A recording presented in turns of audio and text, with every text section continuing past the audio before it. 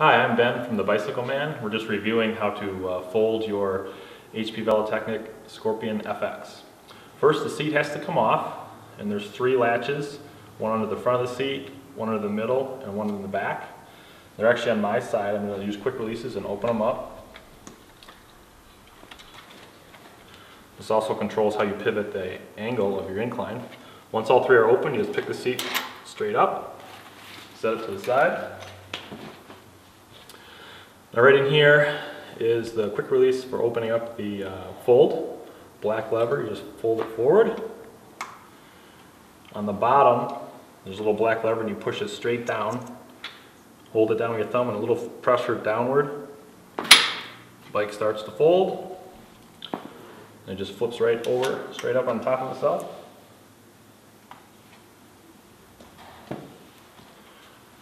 There is also a locking mechanism in there if you want to make sure it stays locked when you're transporting it in your vehicle.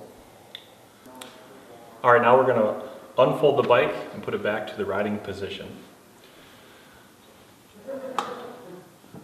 As you flip the bike over, give it a little snap, it'll automatically lock. Set it on the ground.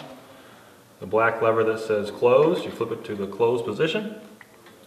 Now we're ready to put our seat on. Keep in mind there's 3 quick releases where the seat are going to sit. Line those up. Usually it's easiest to start with lining up the middle one first.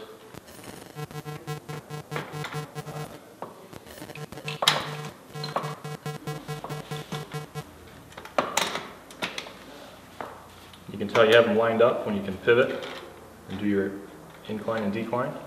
And just lock all 3 of those levers in the angle that you desire. Now you're all set and you can ride again.